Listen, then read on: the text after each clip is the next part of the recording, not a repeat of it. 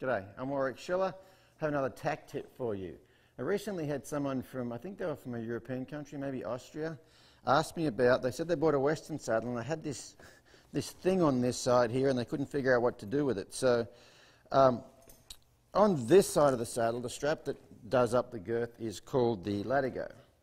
This one also is a latigo, but it's what they call a half-breed latigo, and I'll show you what it looks like when we take it off. It's a bit of a long sort of a strap. Looks like that, and there's a couple of ways you can put a latigo on a saddle, but if you put them on this way, which a lot of people make the mistake on these half-breeds doing that, it's way too long. Okay, if you go on like that. But the other thing with doing it that way is there's a lot of pressure on just 2 points, right here and right here.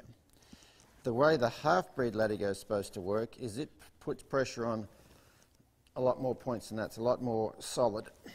So if you're going to put one of these things on, take a hold of it, and usually it's got a bend in it like that.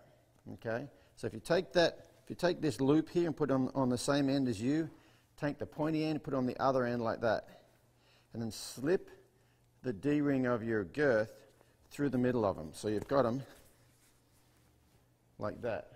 Okay?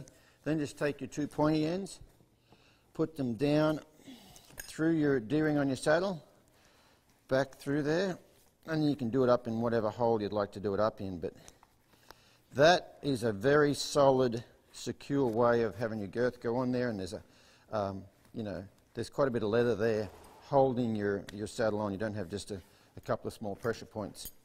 So that's called a half-breed latigo, and that's how it goes on. So I hope that helps. We'll see you guys next time.